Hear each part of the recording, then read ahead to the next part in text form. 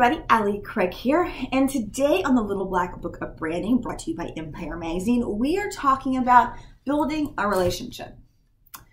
And guess what? There is no silver bullet. There is no magic pill when it comes to building a relationship. Building a brand relationship with your audience or building a personal relationship all takes time.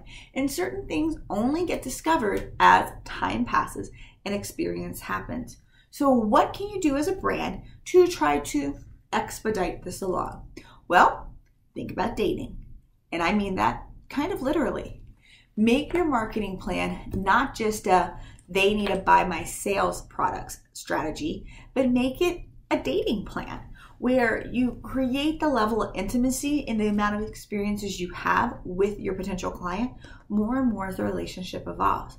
This way, you can begin to create more experiences together, which also creates more memories about your brand, which makes your audience love you more, you love them more, or you find out that this is not a good fit at all. But either way, you build a relationship, and hopefully, if you're ending the relationship, you end it on a good note as well. So, when it comes to building your brand relationship, seriously, think about it like dating. So what do you do when you date nowadays? Well, you normally make a profile. So make sure that everything that is your profile, meaning your website, your social media, and all that jazz, looks fabulous and really looks like you. So that way we don't end up with that bait and switch experience.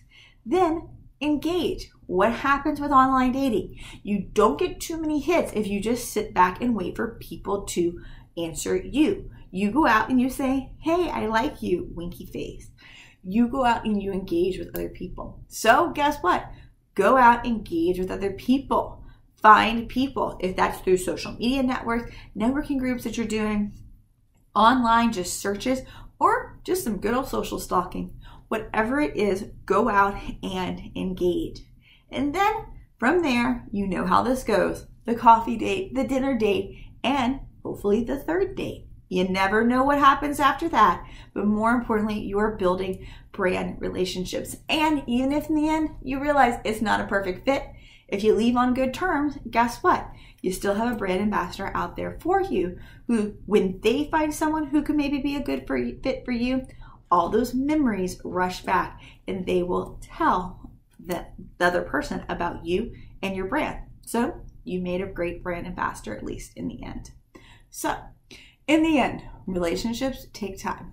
But if you consider it like dating and you actually put love into it and not just the idea of money into it, your brand relationships can evolve quicker and be more powerful, which is